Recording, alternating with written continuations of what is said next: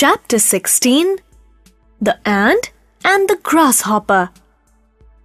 In a field, one summer's day, a grasshopper was hopping about, chirping and singing to its heart's content.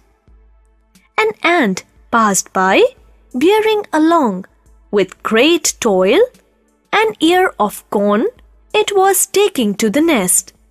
"Why not come and chat with me?" said the grasshopper. "Instead of toiling and moiling in that way."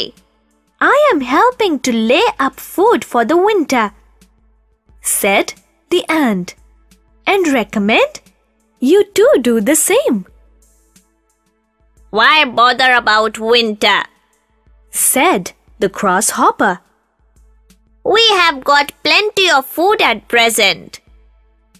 But the ant went on its way and continued its toil. When the winter came, the grasshopper had no food and found itself dying of hunger. While it saw the ants distributing everyday corn and grain from the stores they had collected in the summer. Then the grasshopper knew it is best to prepare for days of need. No new words. Field, grassland. Instead, in its place, prepare, get ready. Hopping,